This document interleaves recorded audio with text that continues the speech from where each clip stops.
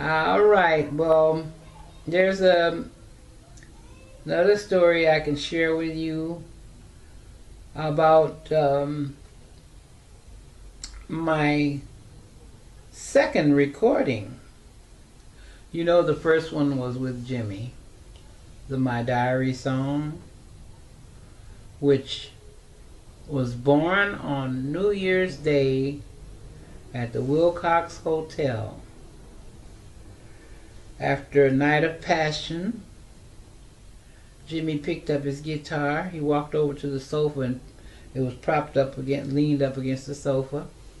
He picked it up and he started playing this real pretty melodies. Sounded like some Curtis Mayfield. And when I asked him what was it, you know, because I thought maybe it was something a new song or something. I said, "What is that?" And he said, "Oh, just some love notes." And so he said, "I know that I will never love again. I know that I will be my only friend." That's what he said while he was playing the music. And then I said, "But if I could, I'd like for you to see the love-sicken image I turned out to be." That was us. That morning. It was around noon, actually. But the song was born right then and there. That was our baby. And for those out there who are confused as to who wrote our song, I'll say it again. Arthur Lee would have had to been a fly on the wall to write that song. He had no parts in it. I only invited him when the session was about to begin. I asked him to do background vocals, and that was his total involvement. My mistake was giving him a copy of the recording, because he did wonders with that record. Somebody created a bogus label and put his name on it, that he was the writer. And it really made me sad. It made me sick that here we are, you grave Robin, you, a black man, robbing another black man for something you didn't have anything to do with other than singing background and helping the background vocalist do the parts that was background. It broke my heart. It made me angry. I had to tell somebody because I didn't even know. My daughter, Yvonne, God rest her soul, I just lost my baby last year, 2016, on September the 6th. So September is a real heavy month for me, because not only did she pass in September, my mom passed on September the 13th, 2011, and Jimmy, of course, passed on September the 18th, 1970. It's a hard month, I tell you. Harder, getting harder, and gotten harder.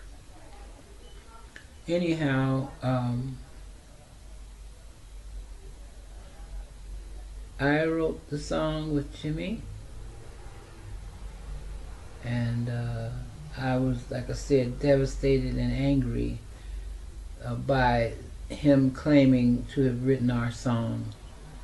And I never was in the Jimmy world up until then, in 1991, when I discovered. And my daughter brought home a book. She was at this Esselwan bookstore, and she was looking at a book by David Henderson called "Excuse Me While I Kiss the Sky."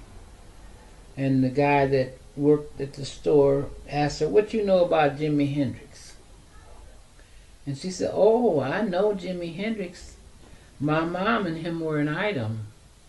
And he was like my dad." And he said, "What's your mom's name?" And she told him my name. And he went to the glossary or whatever and looked it up. And there were 2 pages in the Excuse Me While I Kiss the Sky book that talked about me. And it said that Arthur Lee was dealing with this chick named Rosa Lee Brooks. And he also called me Rosa Parks in that book. But anyway, he claimed to have took me in the studio, had a song, and he heard about this bad cat in town, and that would be Jimi Hendrix. All lies. And he was claiming to have produced the song and everything. He was 18 years old, had no money and no means, and would not have been able to do anything of the sort. He wasn't involved. So my daughter brought this book home, and it had this information in it, and I had to correct that. So I got in touch with a gentleman in Novato, California, who ran a fanzine called Straight Ahead. That was my entrance into the Jimmy world in 1991, I think, maybe 92. That I wanted to get my story out there. So he did my very first interview, Steve Roby, with the Straight Ahead newsletter. And Juma Sultan was one of the technical directors on that magazine at the time, and I became a technical consultant on there. And I actually did like 3 of his fanzines, including that first interview that I did, but I wrote some other things in there, and a couple of more afterwards. But I was able to get my story told in that sense. And little by little, over time, people have begun to know the truth. And that's all I want. I just want people to know the truth.